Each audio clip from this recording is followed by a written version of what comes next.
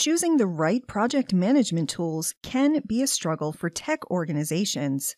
Having a proper ticketing system and documentation goes a long way to improve collaboration in your team. In this video, we'll look at using Confluence tools for project management. Confluence and Jira are Atlassian products, so they're made to work together. Confluence is a document management system, and Jira is a ticketing system to help you keep track of day-to-day tasks. When you combine Confluence and Jira, you can effectively manage your workload using best practices for project management. Let's take a look at how you can apply these tools to your projects. Link Confluence pages in Jira tickets. You can create pages in Confluence that are relevant to individual tasks. Then you can use Jira to manage tasks and keep track of them using their robust agile tools, such as a Kanban board. You can simply paste a link to the Jira ticket in your Confluence page, and the page will show up as a linked document in the Jira ticket. This is an excellent way for your team to be able to cross-reference the status of individual tasks directly within your project management documentation. Manage meeting notes. I really like managing my meeting notes using Confluence. There's a meeting notes template to help you get started, and it includes everything that you need to keep your project management information all in one place. You can include an agenda, attendees, and even assign action items, and document your decision tree. When I assign action items, I like to make a Jira ticket for the task and link it in the action items. That way, you can better keep track of the progress and status of the action item.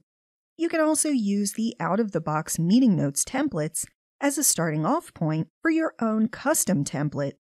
Confluence allows you to create your own templates so that you can customize everything for your organization and your types of products.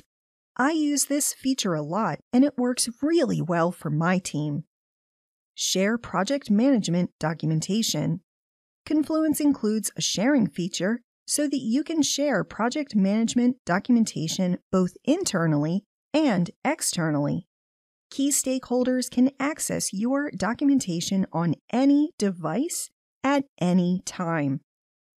They can offer feedback, ask questions, and add comments both in line and at the page level. My team uses this to collaborate on course development and YouTube videos, and it's incredibly important if we're working with external subject matter experts.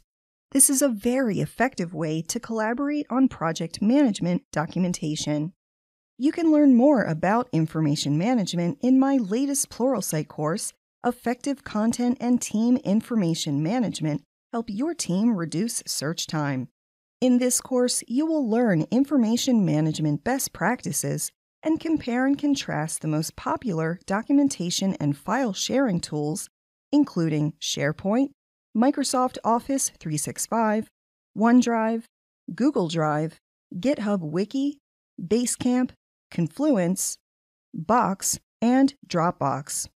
By the end of this course, you will be able to choose the right content and information management tooling for your team and your types of documentation.